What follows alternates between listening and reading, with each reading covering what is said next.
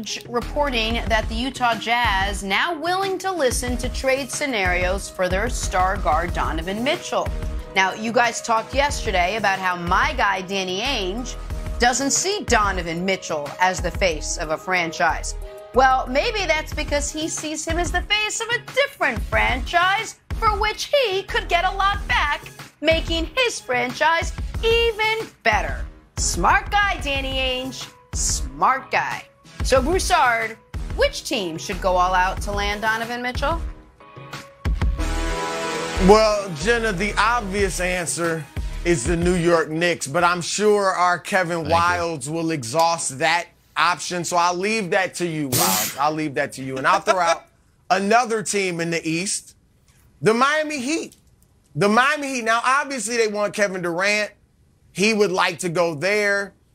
It would be terrific if they could get Durant.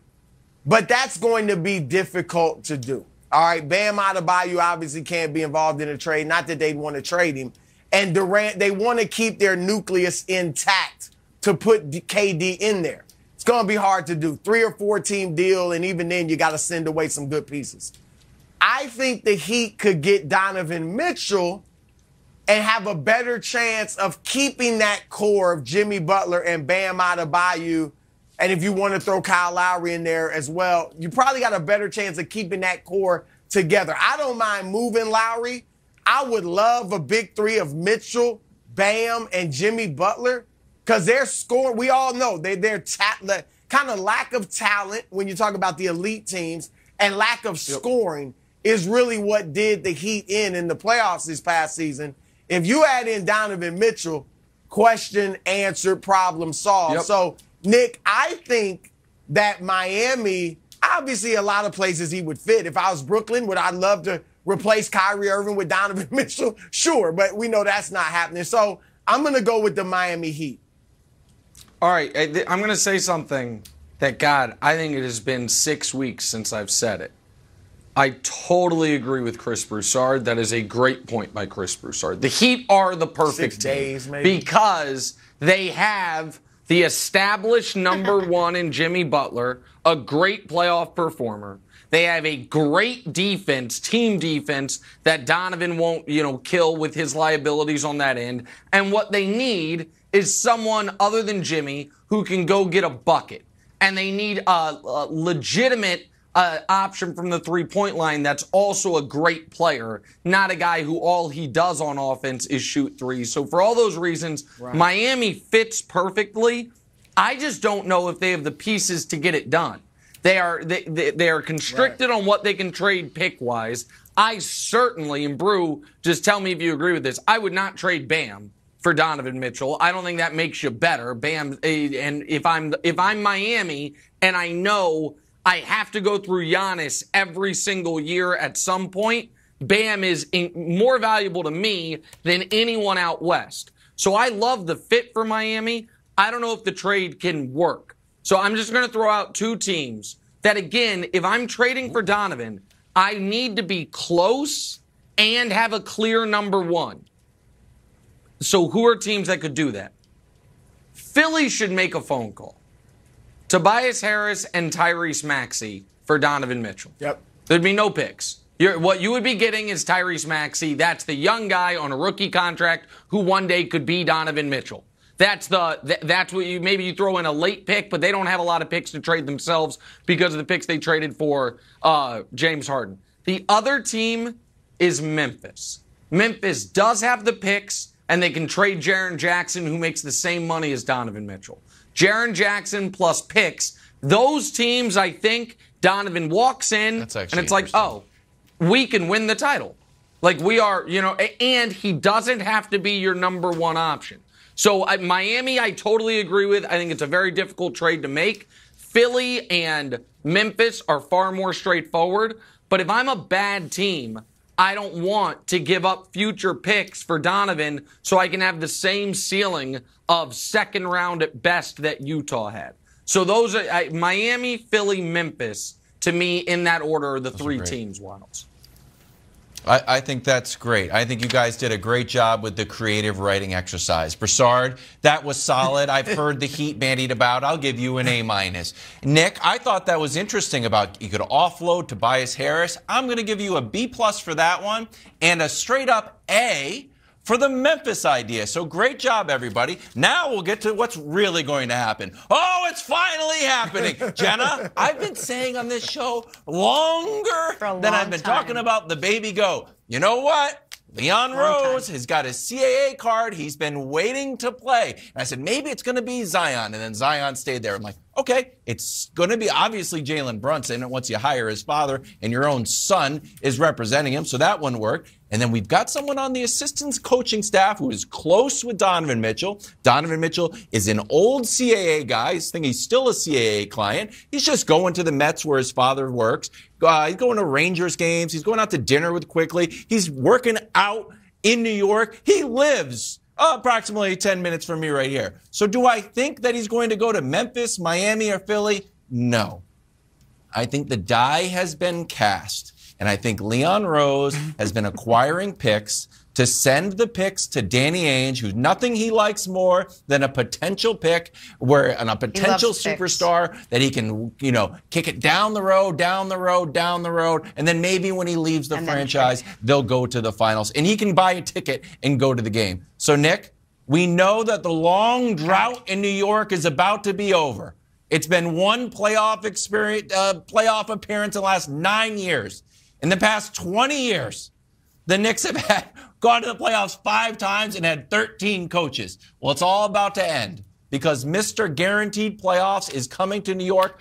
Finally, Leon is going to bring him here after I've been flirting with it for my entire tenure on this show. So I'm happy. I've got Donovan Mitchell jerseys ready to go up on kevinwilds.com as soon as the deal is over. I've been stockpiling them, getting them personalized, ready to go. So you guys had some creative ideas, but neither of those things are happening. Donovan to New York.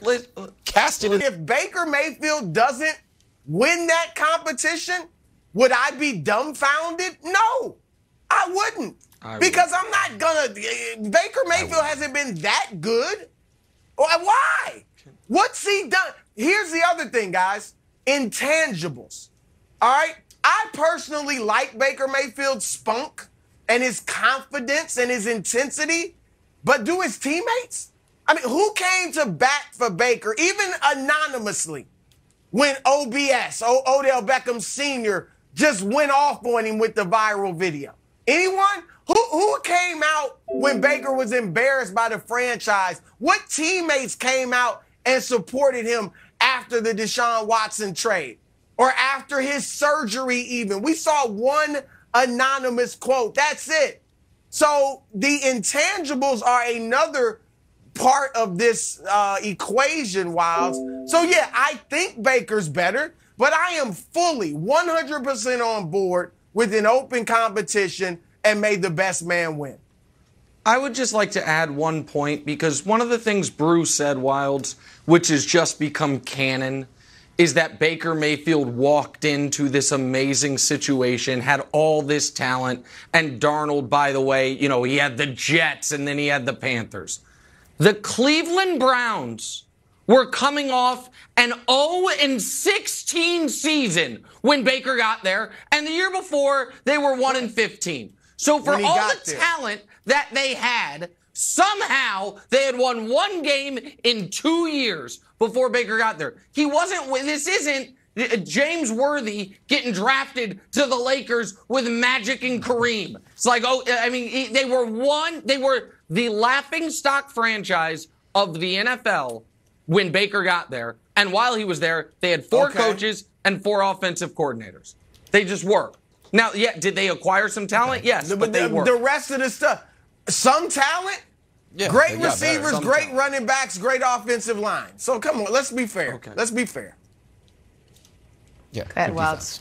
All right, Broussard, this is why I don't think it's a open competition. I'll tell you, I'll put a scenario out there for you. Suppose you and I were going to go out to dinner, okay? You say, Wilds, where should we go? Should we go to the place that we went to last time, right in the city, nice and easy for us? I say, no, Broussard. I'm going to take you to my favorite little New England shanty, little coastal New England. It specializes in seafood. You will love it. I don't want to go to the steakhouse we normally go to. Let's go to this seaside shanty. And we go, and we drive up there. We got to do all this different stuff. It's a little bit of a pain. And when we sit down and I'm ready to place my order, I look at the waiter and I say, you know what? I'm going to have the steak. You're right, Broussard. We should have gone back to the steakhouse. You're like, what are we doing? Why are we even here? That's Baker. If you're going to go through this long, drawn-out thing with Baker, are we going to get him? Are we not? How much are we going to trade for him? How much are we going to do a $5 million hit to the cap? And then just not to follow through on it? Just to go back to the same old Darnold, who you proved you didn't believe in when you benched him not once but twice? He's gotten hurt. He had a concussion injury, he had a shoulder injury, he got benched previous to that. They brought him back early for the Patriots. They're like, we shouldn't have brought him. Lost there. They need to just turn the page. And I think by starting Baker, if they wanted to stay with Darnold, they wouldn't have brought Baker in. They would have just gotten a plain old, boring, traditional backup quarterback. That's correct. So that's why I think it's, even if he loses the competition, they're going to be like, you know what, give Baker a shot. No, Wiles, they gave up a 5th-round pick for him, a 4th-rounder at best. He had to take a $3.5 million pay cut for them to decide to do it. They gave up more for Darnold. They're paying Darnold more. And if Darnold outplays him in training camp, you can't put Baker out there when the other players saw that Darnold was better. You'll lose the whole locker room. You got to play which quarterback is best. I think it'll be Baker. I'm with you guys on that, but I'm not with you on just, give it to Baker. He's been so great. I know he was the first quarterback in your guys' eyes to ever play through injury last year, and God bless him. Okay. Right? But I'm not making that excuse for him like you guys. He was the first quarterback to win a playoff game for the Browns in my lifetime almost. But just to be clear, one clarification on Wild's fun analogy. Sam Darnold is not a steakhouse. He is a Jack in the Box that was shut down by the health department. So let's just be clear. He's not more